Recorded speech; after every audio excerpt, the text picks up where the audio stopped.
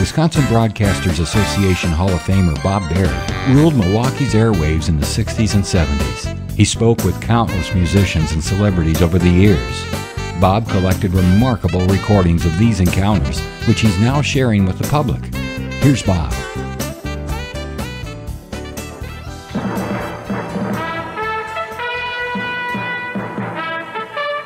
This is ABC News Nightline. Reporting from Washington, Ted Koppel. Good evening. The focus of our broadcast tonight was and remains the situation in Poland. But late this evening, one of the world's great entertainers and musicians, John Lennon of the Beatles, was shot outside his New York home. Ted Koppel is a name that resonates with anyone who values in-depth journalism. As the former anchor of Nightline and a distinguished journalist, Ted is a true legend in the field of broadcasting.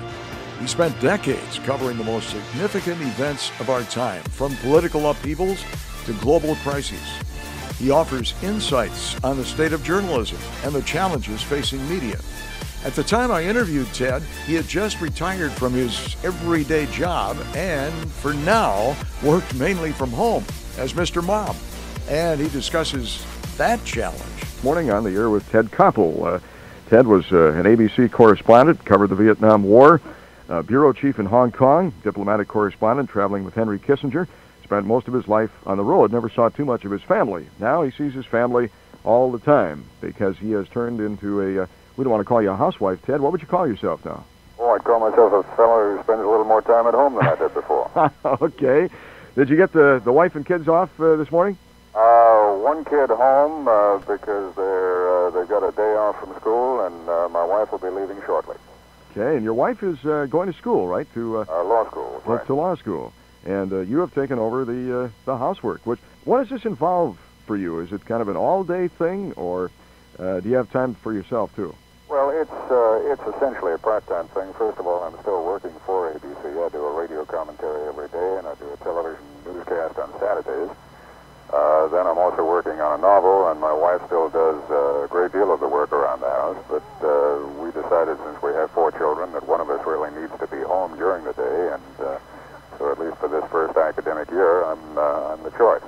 Have you developed a kind of an empathy for women who are locked in with that housework every day? Well, there's no question about that. I don't think you can help but develop a certain amount of empathy in that regard, because even though I've got an awful lot of other outlets, I'm also working on a novel. The fact is that you are locked in, and you're locked in by unpredictable things. You're locked in by the doctor's visit, the carpool, the shopping that needs to be done. I suspect that for most women, I'm sure that there are many who enjoy the job thoroughly, but for most women, especially those who've gone on to college or possibly even graduate school, the whole business of having to stay home, of being forced to do that, of not really having the option of leaving, can be extremely constricting. I would imagine this is kind of a stupid question, maybe, because Vietnam, of course, wasn't the greatest place to be, I'm sure. Would you rather be where you are right now than over in Vietnam covering the war? No, I don't think that's a stupid question at all, because in many ways, I think Vietnam gave a lot of us who were over there, at least in the capacity of journalists, who weren't constantly on the front line. I mean, we had a great deal of flexibility over there. We'd go out and we'd be on the front line with the troops for perhaps a day, or in the early periods of Vietnam, when I was there in 66 and 67, there'd be times when you'd be out in the front lines for 2 or 3 or possibly even 4 days at a time, but it gave you a remarkable sense of freedom, in the sense that your only concern was A, staying alive, B, finding enough water, C, the notion that within the next few hours, be it 24 or 48, you'd be back in Saigon or Da Nang again, and be able to take a shower and sleep on a clean bed again. During those periods, you tended to set aside in your mind all the little problems that build up when you're not in danger, or when you are not in that kind of a setting. Did you always want to be a broadcaster, Ted? Yeah. I grew up in England and was First World War, I'm making myself a lot older now, as the Second World War began, and even though I was very young during and shortly after the war, I remember my parents listening avidly to Edward R. Murrow and to Alistair Cook, who used to do a program called Letter from America.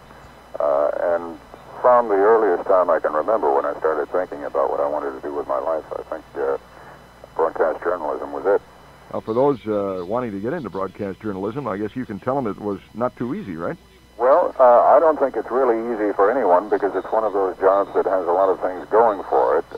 First of all, in many instances, as you know, it pays extremely well. I remember the late Alan Sherman once wrote an article in a magazine in which he said that broadcasting tends to make prisoners of all the people who work in it because they pay us more than we're worth. It does pay well. It's an exciting field. It gives you the opportunity for doing a great deal of traveling, meeting an awful lot of fascinating people. So, yes, it's one of those fields where there are an awful lot more applicants than there are jobs available. Mm-hmm. So it is difficult to get into the broadcasting area. And I don't think that there's really any hard and fast way to recommend. There is no single path that guarantees an entree to the broadcasting field. Since you mentioned money, what do you think about the Barbara Walters deal? Well, I think the lady is earning an extraordinary amount of money, but that's saying the obvious. Clearly, she wouldn't have received that much money unless she was worth it. Okay, you're still doing the anchor spot on Saturday nights? Yes. Okay. Does that require a lot of preparation? Do you have to go in early? Or? Well, I usually leave Washington about. I leave my home around 8:15 on Saturday mornings and fly out to New York on the 9 o'clock shuttle and spend the day up there and then come back again on the 9 o'clock shuttle in the evening. But it requires a lot more preparation than that because on Saturdays there is a tendency for the news to be kind of slow. So we have to start thinking, usually as soon as one program is over, we start planning at least what hard feature stories we're going to have for the following week. Or if we're doing any investigative reports, we get those underway sometimes more than a week in advance. And then when we get up there on Saturday, if there is a lot of news, then the feature stories get put on the back burner and can be used some other time. And if there isn't a lot of news, then we decide which of the feature stories we're going to use on that particular week. And we screen them and re-edit them and put the show together during the course of the day. Has this been kind of a traumatic experience for your wife, Grace Ann, and yourself, Ted, for you to, do the vacuuming and cleaning up the breakfast dishes and getting everybody off to school, and then your wife, of course, not having to do all those things? Has it been kind of a big change? I don't know what you'd call it exactly. Have your lives changed a lot? Well, it is it's a difficult question to answer because obviously there have been changes. For much of the past 13 years, there's been so much traveling. We moved 11 times in 8 years, and saying that makes it seem a lot simpler than it really was. I mean, any time that you make a move in which you're packing up a household and you're packing up, initially it was 2 children, later on it was 4 children. There's just an enormous amount that goes into that really can't be adequately described in the context of this kind of a conversation. Mm-hmm. It means quite literally closing down a house or an apartment. It means moving, if not everything that you own, then at least most of what you own. And if you're not moving it or taking it with you, then at least it means packing it up. And when you do that 11 times in 8 years, and when one half of the team has the very, at least it always seemed like a legitimate excuse to me in the past. I'm not sure if I think it was so legitimate if the roles were totally reversed now. When one half of that team says, I'm sorry, honey, I really can't help you with that because I've got to go off and cover such and such a story, then it becomes enormously difficult. So in that sense, the role reversal has been an eye-opener for me, because I now realize all the things that are involved in keeping a household going. It's a tremendously complex task, and it's one that I think we tend to dismiss rather easily. I say we, the men who've been out of the house all these years. It's it's very easy just to take for granted the fact that the house is always kept neat and clean, the fact that there's always a good hot meal on the table, the fact that the doctor's appointments are always met, the fact that the orthodontist appointment is not forgotten, the fact that the carpool operates smoothly, the fact that the house is simply a running, functioning organization. You don't expect to do this forever, though, right? I sincerely hope not. Okay, Ted. Have you seen the movie Network? That's what he wanted. Yes, I have. Okay. What'd you think? I thought it was a fascinating piece of satire. I think what you've got to do is what Paddy Chayefsky, who wrote the screenplay to the movie, himself pointed out. You've got to regard it as satire, and satire means that you take a certain number of things that are legitimate. I mean, legitimate in the sense that they do happen, and you exaggerate them. And I think as long as people look at that movie as being an exaggeration, as being something of a caricature of the way that networks run, then you're going to get some insights into the network. They are not, believe me, as one-dimensional as that movie suggests.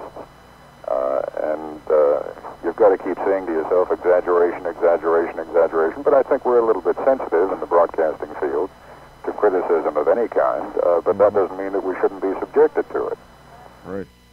Well, I tell you, the ABC sure did the right thing with that Roots program. Wow. It was an extraordinary program, Wasn't that something? Gee, I was just reading in the paper this morning that I forget now whether it now occupies 5 or 6 of the top 10 slots for all-time viewing or all-time highs in viewer attention. But it was an absolutely extraordinary series. Well, it picked up the all-time one-night programming, 71%, which beat Gone with the Wind. That's right. That's right. Well, I think it was the right show at the right time, and I'm very, very proud of ABC that they put it on. Right. Quite a network. Okay. Thanks a lot, Ted. Okay. Take care. Bye. Bob Berry, WOKY 9092.